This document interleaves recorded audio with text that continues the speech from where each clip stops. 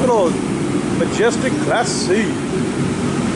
We're gonna go up here and take a look at it. Right now, we're just gonna take the roof off. If I take the roof off, just see what's going on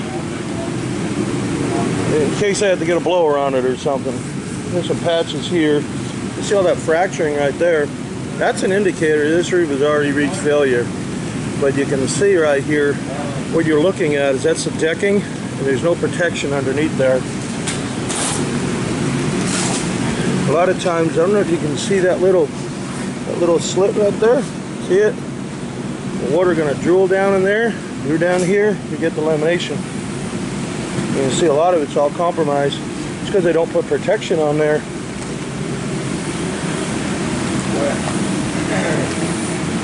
Somebody has there you go. mucked a whole bunch of stuff on there.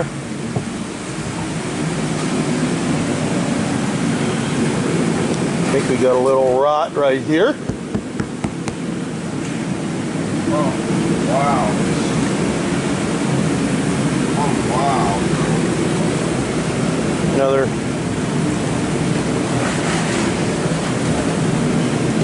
This is us slicing it right here. That's not the coach. That was us doing it. Got a little bit of. Now this has been undercover for 2 weeks in our other bay. We've got another building.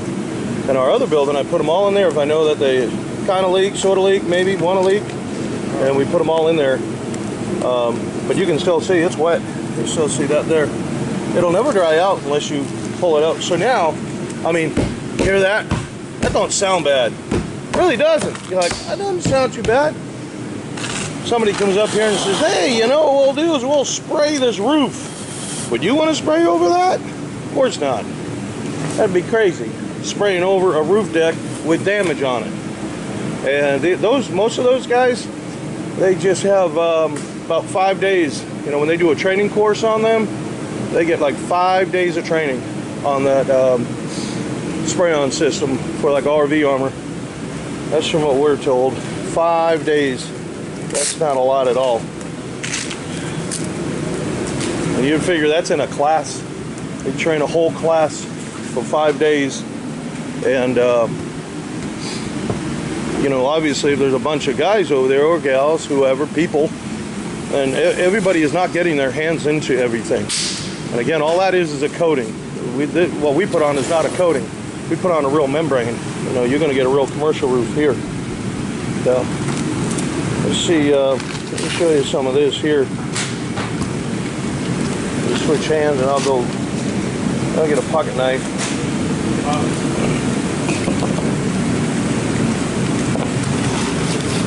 There we go. A lot of shake around there. I hit the zoom button, sorry. Alright. There you go. Let's see what we got under this thing. See, there's no protection. Just put it right there. See, there's no protection on there. So I want to go down to where I showed you where this. Remember I showed you where that is? Right there. Okay.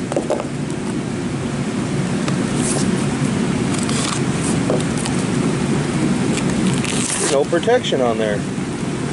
And that's what caused, see that slit right there? There's a slit right here. See it? That one. That's what caused it. It's the edge of the phylon. It's really sharp. And it dug into the roofing. You can see it right there. See the edge of the phylon right here. Dug into it and made that, breach that. We put the protective strips on here. That's the way we do them. That's the right way to do it. But this is obviously going to need to be redecked. For sure. We get another booger here.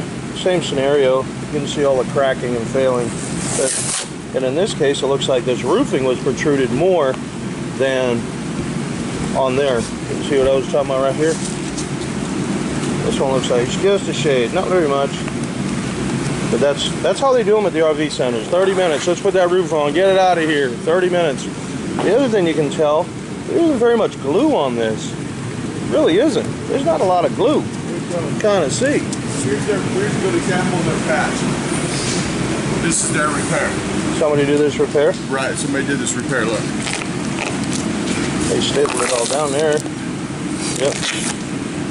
So that's all that was. You know, is that the look like the turnabout? Coating stuff. It looks like they just went over it with another.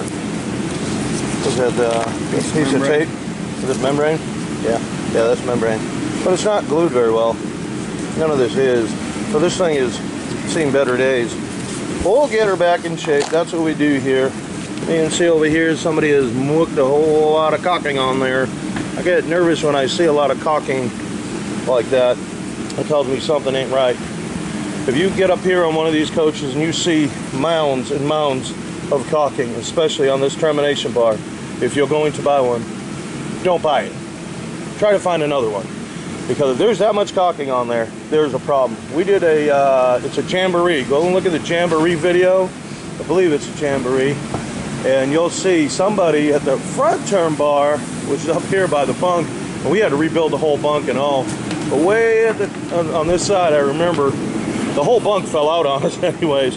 But right here on the Jamboree, the one I'm talking about, it had 8 or 9 layers of tape on there. They just kept taping over, taping over, taping over, taping over.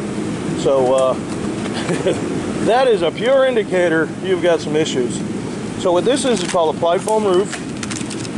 Give you a rundown here. What ply foam is, you got this thin layer of plywood right here. Then under there, you got that knife handy? Yeah, I can see it from here. You got that knife right there? Oh, that's really wet.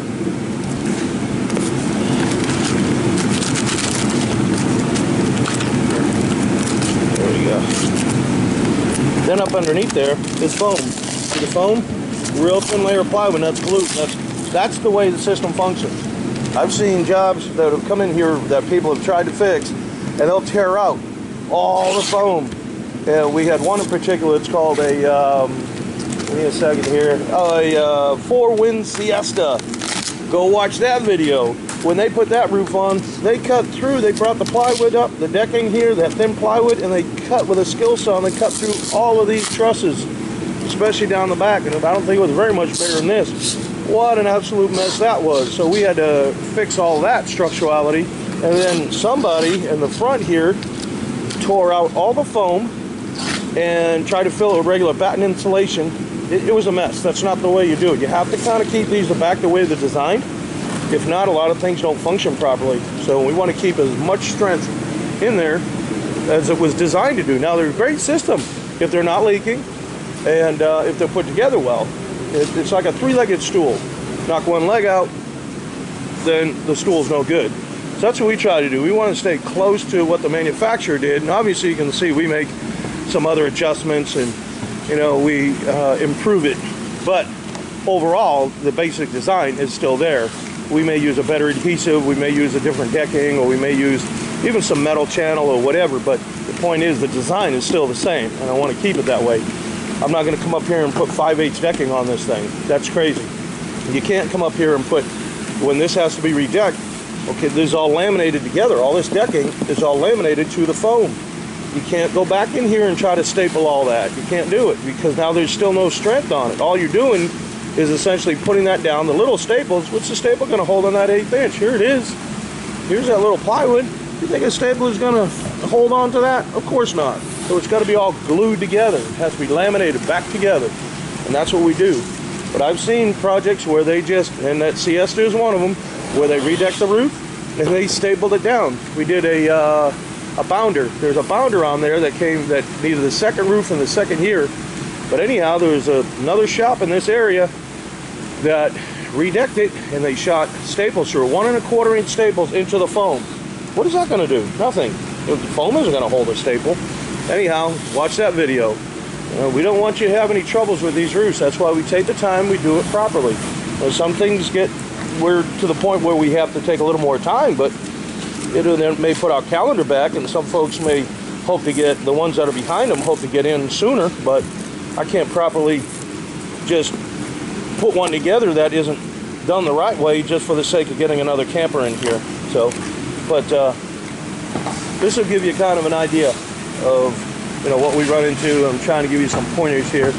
Obviously, we've got some rust right here. So obviously this is still leaking, but look how much caulking is on there. So that's still leaking. You know, we got issues here. This is what they want you to do at the RV manufacturer and the RV center. When you buy it, they go, hey, when you see this, take some more caulking and smear it on there. Just smear it on there some more. And then in 3-4 months, go back up there. If you see it again, put some more on. When you go back up there in another yet 3 or 4 months, and you see it, put yet some more on. And the only one's putting more on is a moron. The system is not going to work. It's kind of like buying tires, and then when you buy the tires, the salesperson comes out with your work order and says, thank you, we appreciate you trading with us, and by the way, fill those tires up with air every 3 or 4 months because they're going to go dead flat on you. You wouldn't want those tires now, would you? And look how thin this is. That is super thin. So we use a 60 mil, and we'll show you all that too. And again, there's a whole bunch of videos up there. You can watch those and get an idea of what we do. But we'll be back right on the set. All right, giving you a Majestic update. Here's our Majestic. All right, what we're doing is redecking this roof. You see all the adhesive we got in here so far. We are loading her up. We'll redeck this roof. So what we did on the inside is we've braced it up. We pushed it up just a little bit, and then when we release it, at least it'll be nice and flat. So we've got to get in here and do this one as well, and that's what they're working on. You can see how, I don't know if you really can see, but it does have a slight belly in here.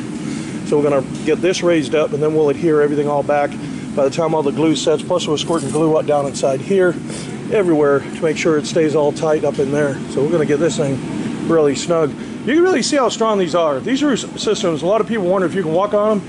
You got to figure these blocks are about 80 pounds a piece. So that's quite a bit. And you know, if you have this system done right, they are super strong and they're super light. So I love the design on them, I really do. A lot of places come in here and they'll tear things apart or they'll staple it. I don't know what you're going to staple to. If you think about it, let's see if I can get down here and show you. They'll take glue on, whether it's 1/4 inch or whatever, and they'll staple it to that. How are you going to get a staple in this? It's going to go right underneath that is foam. So you're not going to get anything to stick on that. It has to be glued. That's where you get your strength to it. So we don't staple anything. All of this here is all glued. And we're just using those cinder blocks to keep it in place so that glue really sets up well. And obviously we take them off. We don't let them travel like that. It'd probably be hazardous. Yeah, I don't know if they blow off, but you know, it's still just an aesthetic look. You wouldn't want blocks up on your roof. But but anyhow, that's our Majestic update. I wanted to let you know where we're at with it. Now this coach is 99 wide, sheets are 96. So if you're wondering what this is going to be our strip here. And then you see we brought this one over this way. On the opposite side, you'll have another one of these, and we'll cut these strips and put them all in there. That just kind of offsets it to give it some strength. You don't ever want to just lay one side, then you won't have any strength on the other side. So that's where we're at. Got a little camera going on the back here too. That's what all this wired for. It's going to be one of those backup cams. So we're working on that. And that's about it on our little Majestic. More to come! Alright, we got our Majestic over here. So we got some glue going on. And we want to put more glue on this. I want more glue on that. That's what we're doing. We're applying more. We're putting more on. Put more on, moron. That's where we're at. Once we get that, roll it over, then we use a big roller. Pack her down. And then we move on to, there's your vents and so forth. We'll move on to that. Cut them out. Pull them out. Curves. This is the back of the Majestic. That's what this is. We had, the Phylon was really compromised and it kept cracking, but we had some issues on the side here, you can see. And down there, that's where the light assembly was, and that was all rotted. Then over on the other side, you can see some there, and also in this light assembly right here, all rotted. So we took all that out and we're rebuilding new backers for it. So we'll have some, basically some strong stock behind there to screw the light assembly back on. That's what we're making up now. Then we'll reskin it, and once we get that done, we got to put the Phylon on there. So we're gonna get some mold kill on all of this. The mold kill we use, it will it's so strong that when it gets into the pores of the mold, it actually shrinks it so tight that it kills it. It's kind of interesting, the science behind that. But we'll be soaking it down with that. And then, so we'll show you these little blockers when we get them in. All right, let's see what's going on the back side of this Majestic. what we did was put the back piece of that fiberglass that was rotted. So now we're redecking it right here. So we're reskinning it. That's what we're doing. Got new skin on here. We're going to put another one down this lower end. So we're working on right now. And we can get the fiberglass, that Phylon, we can get it glued on there. And we're prepping it right now. All right, this is our Majestic. We are done. Finally, we got our brand on there, rvroofingstall.com. We got November of 18 is when we installed it. So what we're doing now is just cleaning up. And then we're going to put a bell cap on that. Yes, sir, I got no beer. Yep, we're going to set that. Then we replaced this whole back Phylon. Made some repairs down there in the light. I don't know if we got all that on video. I can't remember the last clip. Sometimes we get busy and I kind of fall behind on a couple of clips. So, but now what we did do, similar to another one we've done, we put these mounting bolts right here so he can put some solar panels on there. So that's what he wanted and that's what we put on there. So he's going to design his own frame and everything. But we've got the flashing detail right up underneath the air conditioner there. And obviously we got these curbs all welded in. Now these curbs, this is a 3-inch weld right here. All of this is 3-inch. I'll go over this way, maybe you can see it a little better. But there's a 3-inch weld right in here. All of that is. We don't weld it just right here. The whole thing is welded. So this is what you call flashing in. Then this is our counter flash. So as the rain is, and it's raining today, but as the rain is coming across the roof, if it's a heavy rain, it wants to try to run up. It's going to hit this and get diverted out. But this was a special curb assembly that I had to build because it was so close. Everything was all jammed together. I had to make it all one piece. So, and that's some of the stuff that you're not going to get in another shop. You know, these are kind of complicated to build in the first place, but then trying to merge them all together to get them to fit. There's our little bell cap put on there right there. So they're all the same way though. They're all have a 3-inch flange on them. They're all heat welded in. And this is a 60 mil commercial grade TPO. It's what this is. It's the same exact product you'd find on a commercial building. You'd find it on a restaurant, an office building, a library. And it's a structured membrane, so it'll resist hail, it'll resist tree branches and so forth. And even if a tree branch did hit it, then we can make a patch like this big circle and we can heat weld it on and it won't affect your warranty. So we've got all that together. You know, like I said, all we're doing now is just some touch-ups to make sure it's all ready and good to go. And this is a moisture cured roof system anyways, excuse me, a moisture cured caulking. We went around everything with 2 layers. So we could put this new ladder on. He didn't have a ladder, so we put the ladder on for him. And then I think in one of the clips we did have, like I said, a belly in there, and we tried to pull most of it out. I don't think we got every bit of it out, but we got most of it out. So this is our Majestic. So if you got any questions, you can go and give us a call. 423-475-7663. That's 423-475-roof. That's what it spells. 423-475-roof. And you can obviously go to our website, rvroofingstall.com. We got a ton of videos up on YouTube. Watch those videos. If you have roof issues, watch the videos. And then you'll see the way other people put the roof systems together. If there was a better system than this, I'm not a proponent for the spray-on systems. The spray-on system, all it's going to do is just spray over what you have typically. I'm not a fan of that. If it worked, I'd get the machine, I'd do it myself. It just is not a good system on an RV.